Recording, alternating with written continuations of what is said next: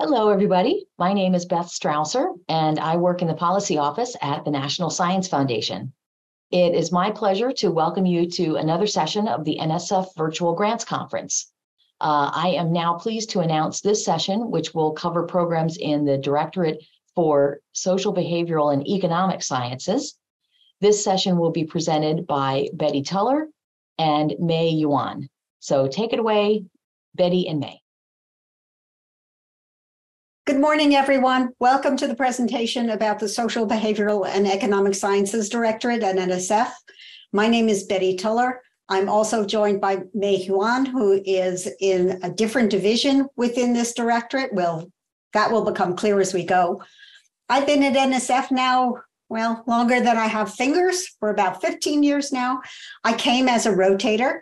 NSF has, as you may have heard, some people who come for 2 or 3 years at a time, others who are permanent personnel. If any of your faculty are interested in coming as a rotator, it's a fabulous experience, and you bring back a lot of information back to your institution. My primary program at NSF is Perception, Action, and Cognition. I am a cognitive scientist by training. I came here from Florida Atlantic University, which is one of the state universities in Florida. But as a program director, you also get involved in a lot of interdirectorate programs. You really need a lot of broad experience and broad knowledge, and you'll see that within the presentation. So NSF, as you've already heard, supports many different fields that might be relevant to the social, behavioral, and economic sciences. You can see this is a slide that's showing all of the directorates, but the kind of work that we fund within SBE, Social, Behavioral, and Economic Sciences, really is filtered into many of these other directorates as well. Our focus is a little bit different, however. So within the Directorate for Social, Behavioral, and Economic Sciences, our focus is basic research on people and society. And this is across all different scales, from cells to human societies, and on different time spans. So for example, human behavior across the lifespan in development, as well as across archaeological span. We also look at social organizations, right? Anything that involves humans, how social, economic, political, cultural, and environmental factors not only affect the lives and behavior of people, but also how people in turn shape these forces within their world. A little bit about the organization or structure of the directorate. At the top, we have the assistant director, who is the head of the directorate, Sylvia Butterfield, and her deputy, Antoinette Winkler-Prince. Below that, we have 3 divisions: the Division of Behavioral and Cognitive Sciences, where I'm from, the Division of Social and Economic Sciences, where May is from. And we also have a 3rd division, the National Center for Science and Engineering Statistics, that's not a research-oriented division, but a lot of the products that it creates are used quite a bit within our sciences. There's also the Office of Multidisciplinary Activities, which I'll talk about as well. But underneath this structure, you have the myriad program directors, as well as the organizational staff that helps evaluate research proposals, get the reviews in, decide what to fund, and gets the money out the door. Just a little bit of background information for the kind of impact that we actually have within our directorate. In fiscal year 2022, we spent $286 million on research awards. There were 3,500 proposals and 770 research awards. These numbers, I mean, the percentages don't work out perfectly if you're trying to do your little calculations, because we also make awards like doctoral dissertation research improvement grants or conference awards, and those are not included in these numbers. But the research awards have supported 5,500 people across 500 different institutions. And that includes senior personnel, principal investigators, other senior personnel, other professionals, postdocs, grad students, and many undergraduate students as well. In order to do this, we rely on our colleagues out in the field to do reviews of proposals. You can see for 770 awards, there are 17,000 proposal reviews that have been generated. This NSF money supports 63% of federal funding for academic research in our sciences, in the social and behavioral sciences. So I'm going to go through each of the divisions a little bit. I'm going to go fairly quickly because I assume you can read when you go to the web pages, but I just want to give you somewhat different understanding of the organizational structure and also the types of things that are covered. So in behavioral and cognitive sciences, which will be referred to as BCS, we support research within the psychological, linguistic, geographic, and anthropological sciences. So here I've listed all of these standing programs within BCS, and they're sort of quasi-organized into these groups. So the psychological and linguistic sciences includes things like cognitive neuroscience, developmental sciences, which is not just kids, it's from infants all the way through old age. Linguistics, dynamic language infrastructure, perception, action, and cognition, my own program, science of learning and augmented intelligence, and social psychology. So you can see these are all kind of united within the psychological or linguistic sciences. Within the geographic sciences, we have human environment and geographical sciences and human networks and data science, but there is, of course, overlap across these two groups. And then the third group, archaeology, biological anthropology, and cultural anthropology, also they cohere kind of as a group, but the connections between these three groups are really very strong. We co-review together, which I'll describe later. We also co-fund together. Often the best research is within the spaces across programs. You'll notice that some of these programs, like archaeology, have a little asterisk next to them. Those are the programs that support doctoral dissertation research improvement grants, DDRI. It's important to note that these doctoral dissertation research improvement awards are only to improve the research. They don't provide stipends for the doctoral students. Lots of other programs don't support DDRIs, but we do often support doctoral students within the context of a grant to a principal investigator at an institution. So for example, in my own program, Perception, Action, Cognition, we don't do separate DDRIs, but we almost always, in every award that we make, there is support for graduate students there. These are known as standing programs, but even the standing programs change, right? So this one, Human Networks and Data Science, is fairly new. So I'm going to talk about it a little bit as an example of a change in a standing program. And it's often difficult for people to get current information. They assume they know what the programs are, but if you don't check the current websites, then you're missing out on really the cutting edge programs. So Human Networks and Data Science was created a couple of years ago. Anytime you see this, NSF 23-568 or NSF with some number after it, that means there is a solicitation with a lot more information about what the program is looking for and how to apply, right? So you should click on that and you would get the whole verbiage. I often tell principal investigators or potential investigators, print that out. I don't enjoy wasting trees, but this isn't a waste because you have to follow the solicitation. So Human Networks and Data Science, also referred to as HANDS, HNDS, it grew out of the realization that so much more data, big data, was available to our sciences, but wasn't being used in a coherent way, right? So there were a lot of opportunities presented by all of this big data and by the emerging network sciences as applied to the sciences within social, behavioral, and economic science. And we wanted to grease the wheels for that. So this program has two different tracks.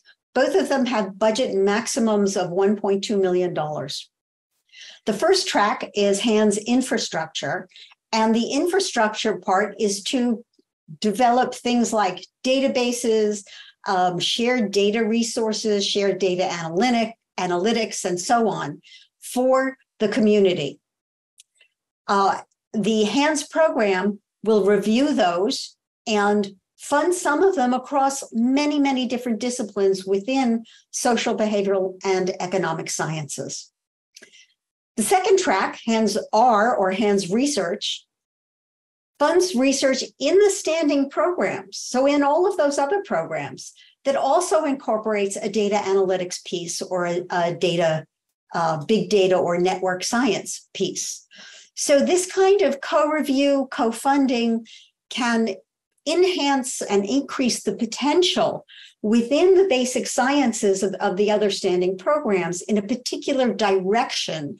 And the direction is one that exploits the opportunities provided by big data, data science, and data analytics and network science. The social, behavioral, and economic sciences has a second directorate, social and economic sciences, SES. SES invests in studies of how societies, organizations, and economies function. So the way BCS was more on the people scale, this scales up to the more organizational scale within SES. Again, it's not a hard and fast distinction. There's a lot of overlap among programs. But SES looks at things like how decisions are made, not just by individuals, but by institutions and organizations, how institutions or organizations function, and how progress is greased, right? How it's pursued, how people function within these larger organizations. The programs include accountable institutions and behavior, decision, risk and management sciences, economics, law and science, methodology, measurement and statistics, security and preparedness, science of organizations, science and technology studies, science of science. How is the science enterprise done? A secure and trustworthy cyberspace, and sociology. Again, the programs with asterisks are the ones that support doctoral dissertation research improvement grants. Now, notice if you looked at this a few years ago, it would look quite different. There was a program called political science. Political science has evolved into two separate areas: accountable institutions and behavior, and security and preparedness. So you really have to look each year to make sure that you're up to date on which programs exist and what their requirements are. So I'm going to highlight just one program within the SES division, and that is secure and trustworthy cyberspace. Again, you've got this NSF number. That means there is a program solicitation, a fairly large program announcement that you can click on and go to and read the requirements. But one of the reasons that I'm going to talk about this is that although it's housed in social and economic sciences in our directorate, it's also a very cross-directorate program within NSF. So it deals with the fragility and the vulnerabilities of cyberspace. We've all read every day in the news about how our internet has real issues with regard to privacy, with regard to bias, with regard to trust, hacking, all this kind of stuff. And in order to achieve a really secure cyberspace, we have to address lots of very challenging scientific and engineering problems. But those aren't only hardware or software problems. Yeah, they involve hardware and software, but they also involve aspects of human behavior and human choice, how humans use this system. So this is a joint program with social and behavioral sciences, but also computing, communication, and information sciences in the SCIES Directorate, Computer and Information Science and Engineering Directorate, aspects of engineering within the Engineering Directorate, the Education Directorate, and the Math and Physical Sciences Directorate. So it's run as a joint cross-directorate program, although some of the primary program directors are in the social economic and the SES division within SBE. It is alphabet soup, but you get used to it. We also, as I mentioned, have within the SBE Directorate an Office of Multidisciplinary Activities, or SMA. Their purview is primarily under programs that support undergraduate training, postdoctoral training, and capacity building, right? In particular, we've been interested in capacity building at minority serving institutions, and I will talk about that in more depth in a minute. And also dealing with the science behind the ethical conduct of scientific research. So it's not programs to conduct scientific research ethically.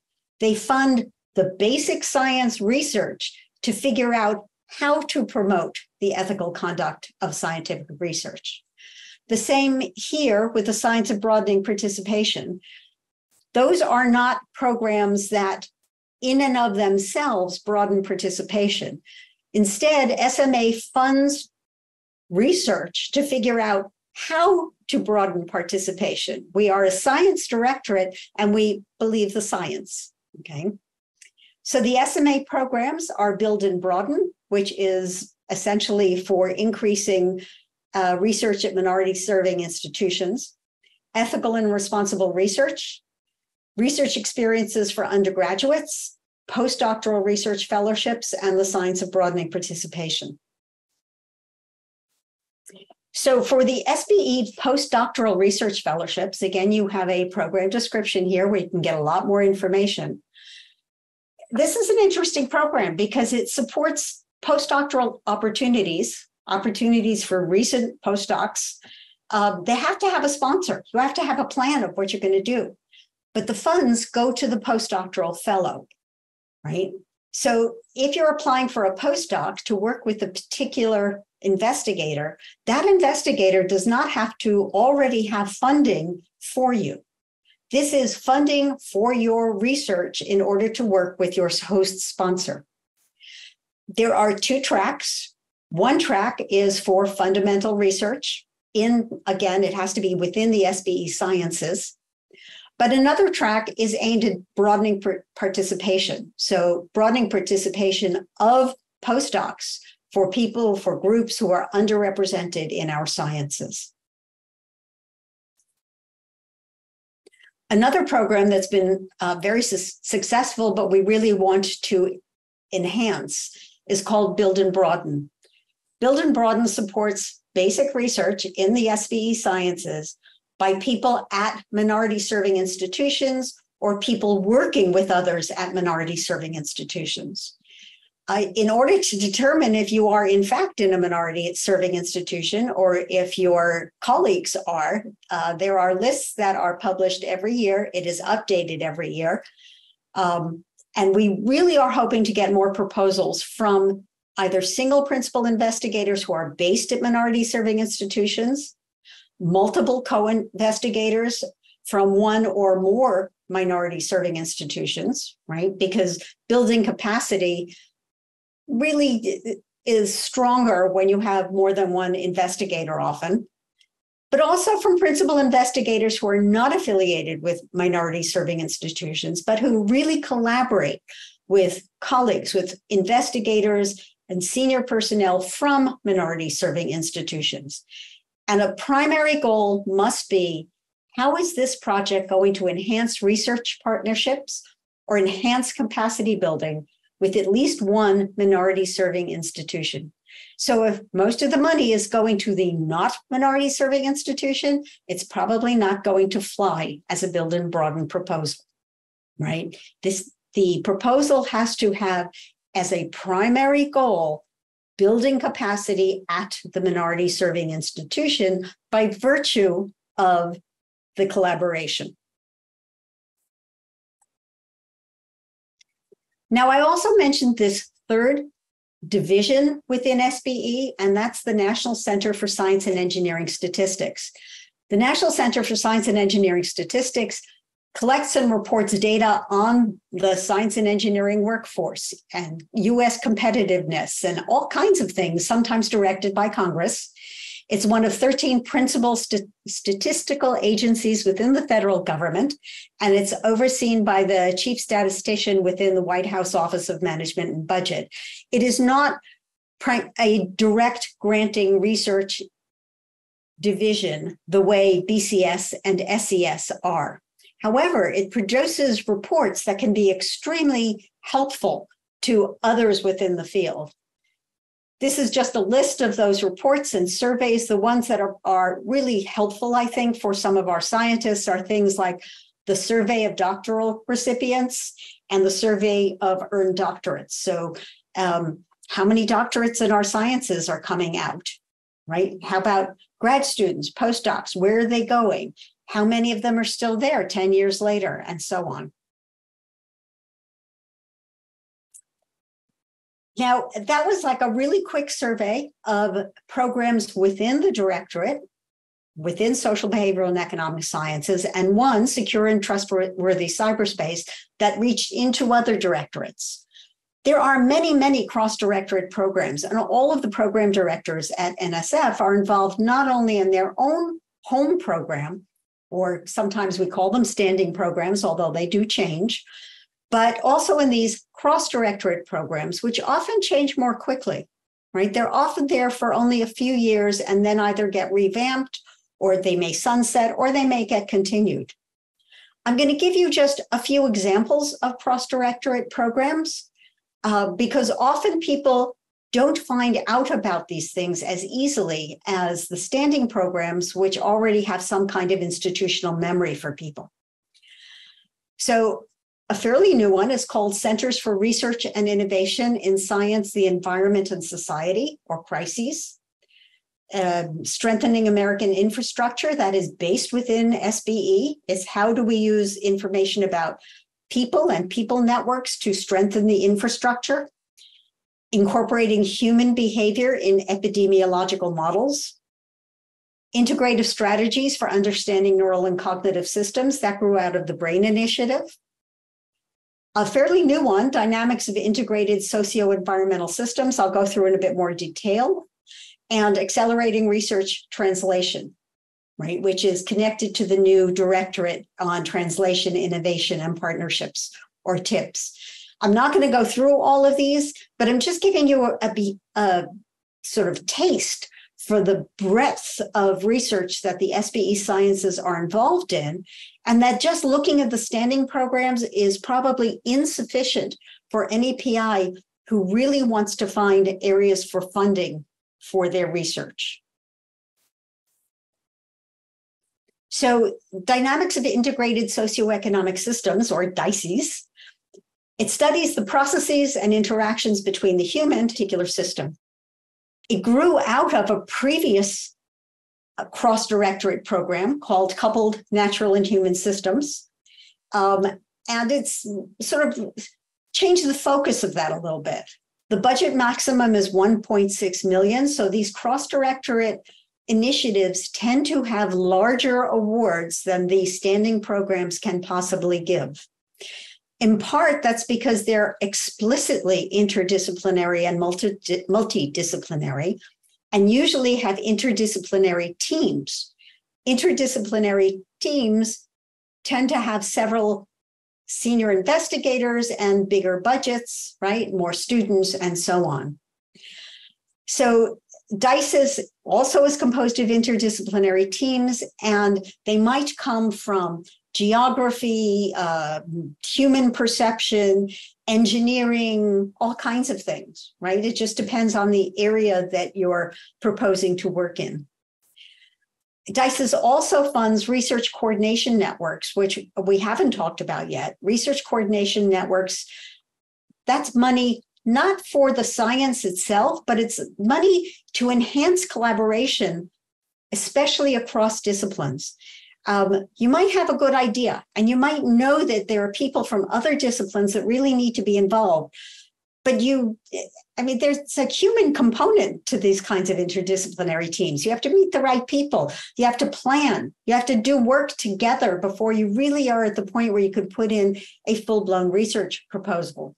So these research coordinations are very useful. They're also extremely good for students, right? Because they get exposure to work from different disciplines and get to learn to come to a problem from very different aspects, from very different perspectives. We not only have cross-directorate programs, we also are involved in cross-agency programs. I've listed two of them here. One has been around for a long time now, Collaborative Research in Computational Neuroscience. It involves the National Science Foundation. It also involves many different institutes within the National Institutes of Health and the Department of Energy. There are opportunities for parallel international funding from the science agencies in Germany, France, Israel, Japan, Spain, and also you can have more than 2 countries involved. Basically, for all of these countries, the review is done by the National Science Foundation, and they accept the end process of our review. If you have collaborators in, let's say, the US and France, the French National Science Foundation, essentially, the ANR, will fund the French portion, and we fund the US portion, or the NIH or DOE funds the US portion. But it's really one proposal, collaborative, not across universities within the US this time, but now across countries. For CRCNS, Collaborative Research in Computational Neuroscience, the work can be all within the US, but it's this opportunity to have parallel international funding is also very helpful. A second cross-agency program that's only within the US is Smart Health and Biomedical Research in the era of artificial intelligence and advanced data science. That's quite a mouthful. We just call it Smart Health. Smart Health involves several directorates within NSF, SBE, SCIES, Computer and Information Science and Engineering, the Engineering Directorate, and Math and Physical Sciences. But it also involves many different institutes within NIH. Smart Health supports high-risk, high-reward approaches to questions in the biomedical and public health communities. So how to build, better training for nurses, or how to improve the health of shift workers, and how to get computational software that will read radiology reports better because it's including aspects of human visual perception. These are the kinds of questions that Smart Health attacks. Okay, so rather than talking about specific program areas, I'm going to talk a little bit about the kinds of awards or mechanisms in NSF speak that are available. We've already talked about the Doctoral Dissertation Research Improvement Grants, DDRIGs. Remember, that is not for stipends. That is only to support costs incurred from the research itself. We also have EAGRs. EAGR stands for Early Concept Grants for Exploratory Research. It's proposals for work where someone might have a really high risk, a really transformative idea, but they need funds to get proof of concept or some pilot data. These are smaller awards. They're only a couple of years. I will say that different programs vary in how likely or how eager they are to give EAGR awards. For many of us, EAGR awards are not that much smaller than our regular research awards, and EAGRs don't necessarily go through external review, right? And we really do like the peer review also for these early concept grants. However, that mechanism is there for those really special ideas.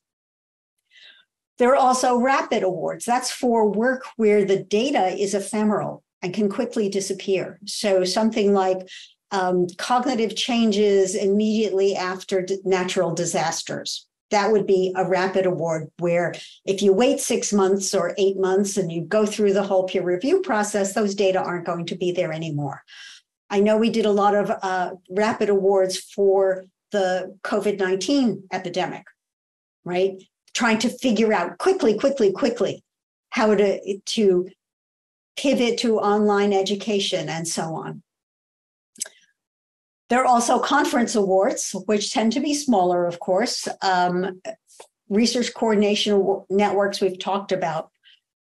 A very big initiative within NSF are the career awards. That's for early career investigators.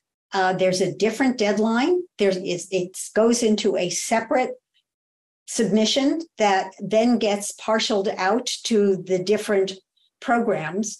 It really makes sense for people, if they're thinking of a career proposal, to talk to the program director or email the program director of the program that you think would be the most relevant, because that's likely to be where your career proposal ends up.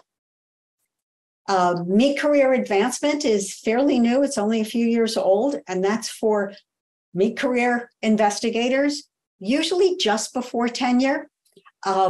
It's often for people who want to get new techniques, new education for themselves, have their research pivot a little, work with someone else on a part-time basis. There aren't a lot of opportunities to expand your own education and your own knowledge base when you've already been a faculty member for 4, 5, 6 years, right? Mid-career advancement allows people to do this in very targeted ways.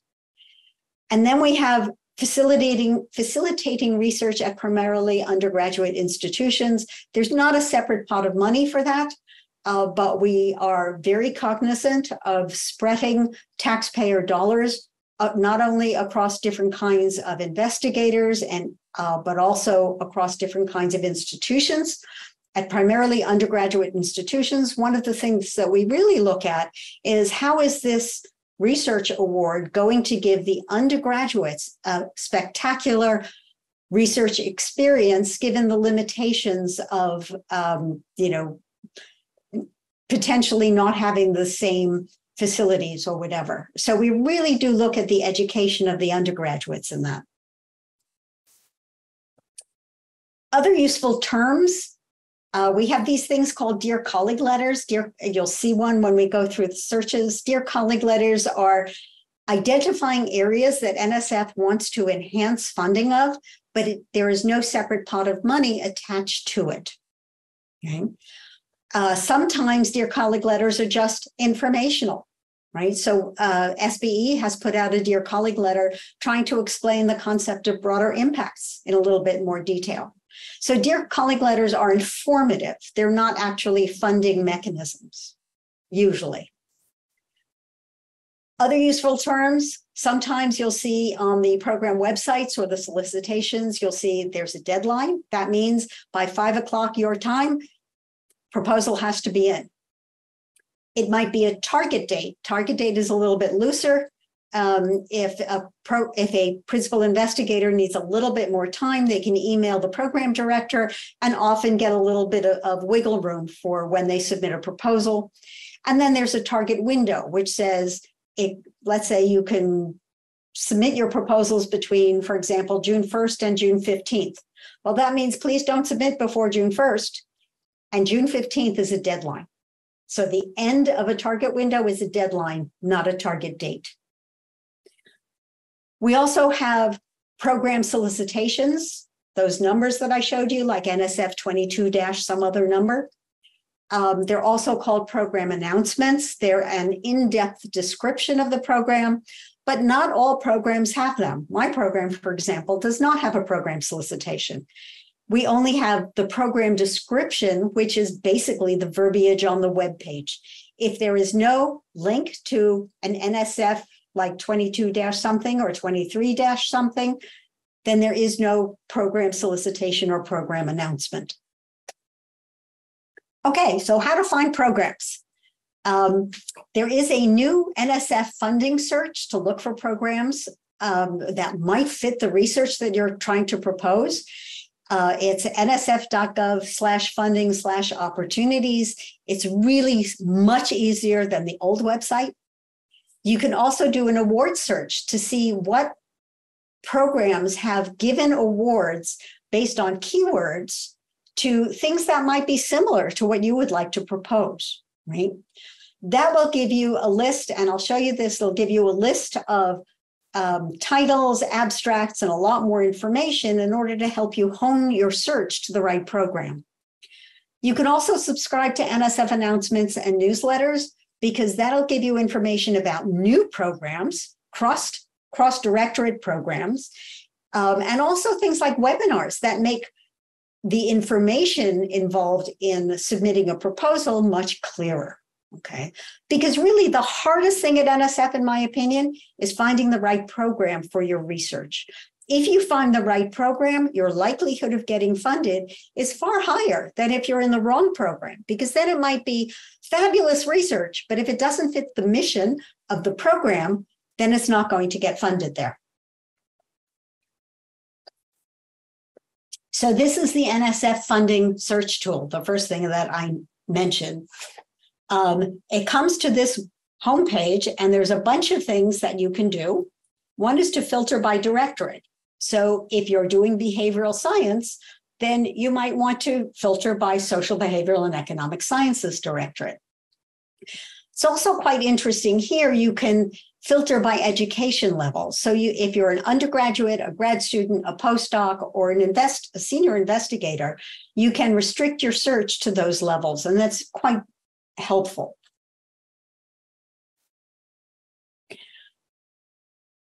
Once you do this, you get a list of results with clickable links, right?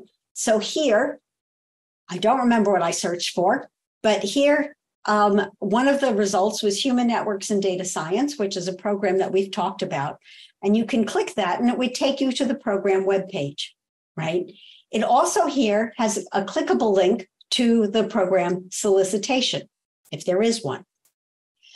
Notice the next hit is to a Dear Colleague letter. So it's not a program, right? But it is giving you information that could be very useful and very germane to whatever it is that you're trying to find out. If you click and go to the program webpage, there's a lot of information there, right? So here you have upcoming due dates. It also tells you if it's a target date or a deadline, right? This is a target date, which means that if your sponsored research office is totally overwhelmed, or you've had COVID for 3 weeks and haven't been able to get out of bed, you can write to one of the program directors and ask for a little bit of extra time. They may be able to give it to you, they may not, but the opportunity is there. You can also see who the program directors are. Note that when it says program assistant or program specialist, that is not a program director, that's support staff, okay? So write to the program directors. Also very helpful is at the bottom of every program webpage, it says browse projects funded by this program. That gives you a really good idea about the type of things that that program is going to fund. So if you click there, it takes you to this page, which would be a list of awards that that program has made. Another way to get here is the advanced award search that I talked about before. Here, you can put in particular information, like if you know that there are people who are funded by NSF who do work similar to you, you can search using their name and search which programs have funded them. You might not know particular investigators, but here this says keyword. You can put in keywords about your research area or research topic. You can search active awards or awards that are already expired within a particular date range and see if you can figure out the best program for your work. Either way, browsing things funded from this program by that bottom link or using the advanced award search, you wind up with a list of awards that have been made. Note that I'm saying awards, not proposals. Proposals are not public. Awards are public, okay? So here, I know it's impossible to read this, but I'm just going to point out a couple of things. Each of these blue lines is actually the title of an award. And then there's information about who the principal investigator was, if there's a co-PI, the organization, how much the award was for, and so on. But you can click on the title, click on any of these titles, and you'll get to the abstract page. I stretched this out, hoping you could read it, because there's a lot of information on here that's extremely useful. The first thing is the abstract is here attached on the bottom. I cut it off because there's no way you could read it, but read the abstract. Make sure that it's in the same general area as the work that you're trying to propose. You can see who the program director was, right? Here you can see the start date and the end date, so you can see how long the awards are that they typically give, right? Many programs typically will give awards that are only about 3 years. Some, like this one is from developmental science, if it's a longitudinal study, will give awards that are a little bit longer. You can also see the awarded amount. At NSF, anytime you see a dollar amount, we're talking total dollars. So that's direct costs plus all of the fringe benefits and indirect costs, okay? People who are used to NIH are used to seeing the awarded amount as only the direct costs. That is not true at NSF, okay? You also can see the principal investigator, their email address, and so on, but it's down here where it says NSF programs. Here it just says DS, Developmental Sciences. Sometimes you'll have more than one program listed. That means this particular award was co-funded by more than one program. And it's a hint to you as an investigator, go look at this other program also, because there was something about this that they also were interested in, right? Maybe that program is more relevant for you as the primary program. So if there's more than one program listed, it meant the proposal was probably co-reviewed, but definitely co-funded. So more than one program gave money. But what is this co-review? Co-review means that you can ask for review by more than one program. If you feel that your work is really highly relevant to more than one program, you can ask for review by more than one program. Note that I'm saying request review. It is only a request. Whether or not it gets co-reviewed is up to the program director. Sometimes it's not co-reviewed for really not very interesting reasons, like their timing is too off, right? Some programs don't co-review. Many of them do, right? How do you request co-review? Well, you can choose different programs on the cover page. In research.gov, I think they're called units of interest or organizational units. So there is a way to request more than one program to look at this. The managing program will be whatever you click first. Okay. Another way you can be co-reviewed is that the program directors can identify proposals that they think would be better reviewed if it were a co-review. So in my program, Perception, Action, and Cognition, we often get work on that's really psycholinguistics. So we would ask linguistics program to co-review. Or if people are proposing to do heavy brain imaging to answer a particular question that is in fact relevant to our program, we might ask the cognitive neuroscience program to also co-review. And then they can either accept the co-review or not. Now, it could be that both programs really like the proposal and both programs then kick in money for it. It might be that neither program really likes it or funds it. But what happens if only one program likes it? I mean, people are afraid often that this is kind of double jeopardy, but it isn't, because we look at why the other program didn't like it.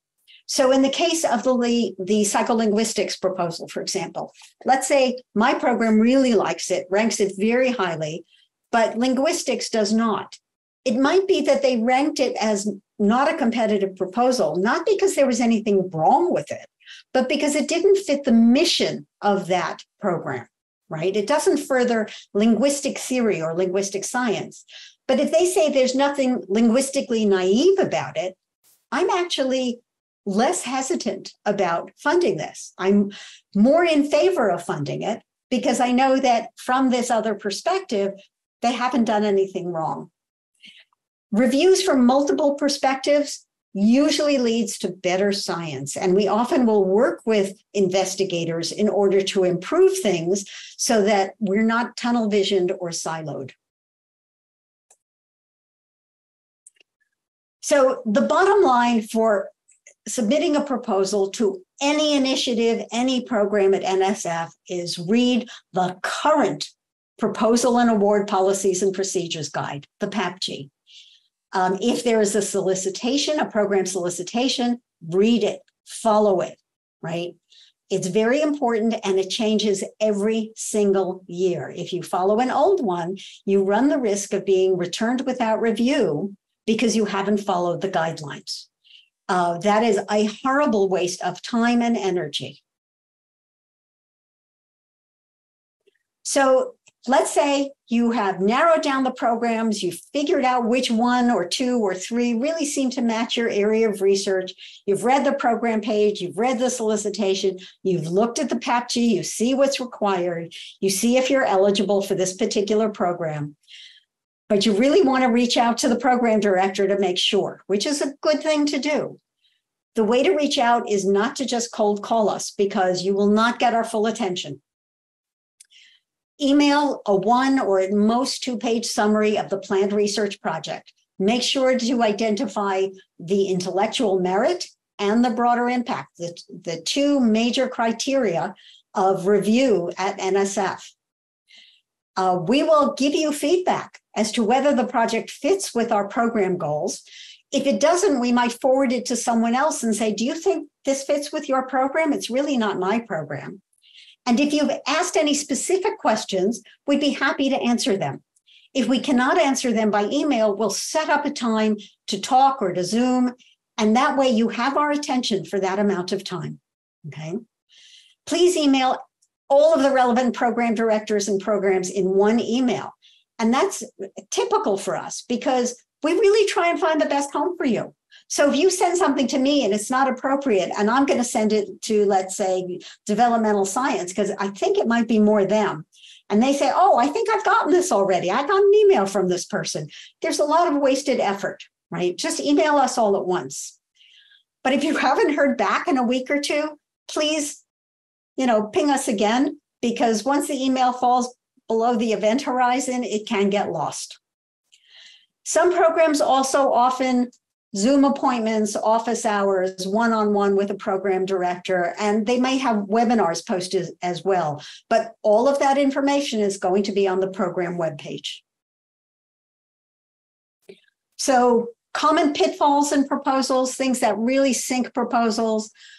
If you don't include key aspects of the program announcement or the requirements, if you haven't followed the PAPG, that's a horrible thing, as I said, because it will be returned without review. And sometimes that happens because you're relying on advice from people who do not work with the Social, Behavioral, and Economic Sciences Directorate, but work with other directorates which have other requirements. Or you're getting advice from people who have only historical knowledge and haven't looked at the current requirements, at the current PAPG and the current web pages. Again, you can get returned without review because of that. Once things are reviewed, if they don't do well, common issues include not being specific enough about the methods that you're going to use or the data analysis plan, right? Just having a high-level great idea, but not telling reviewers how you're going to go about testing it and how you're going to go about statistically analyzing the observations that you make, that's going to sink a proposal. If your hypotheses are not clear and you are not clear about how your potential results relate to the relevant theory, the relevant literature of the program that you're submitting to, then that's an issue.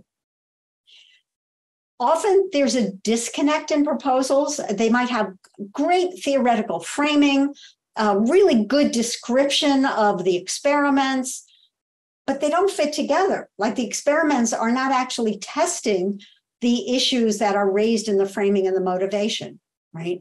That's an issue. A big one is being so tunnel visioned about your own work that you don't consider the possibility of alternative results or alternative hypotheses, right? What else could your results mean? Or if what you're suspecting happens doesn't happen, what are the other possibilities that could happen? And what would they mean in the context of the hypotheses that you're proposing? Another pitfall could be the failure to establish feasibility. This does not mean you always need to have pilot data. For us, at least, you don't. But if you are proposing, for example, a new technique that you have never worked in before, and there's nothing, you've never published anything to show that you know how to do this particular methodology and use these techniques, then pilot data are very helpful. I should note that sometimes we get pilot data that doesn't actually support the hypotheses that the investigator is making. That's an issue. And it might be that the hypotheses are still valid, but the pilot data just has too small an N. It doesn't have the power. But make sure you understand your pilot data and can explain them when including them in a grant proposal. Another issue is not tailoring the proposal to the appropriate audience. So is this an interdisciplinary program that you're submitting to? Or is this a more disciplinary review panel that so you need to go more in depth within a particular literature? Is it the right literature for this program, right? And then really important, those broader impacts, we take them very seriously. Why should the taxpayer care about your research, right? Even if it works out perfectly on the way you propose, why should we care? That's really important. What else are you doing to improve society through this work?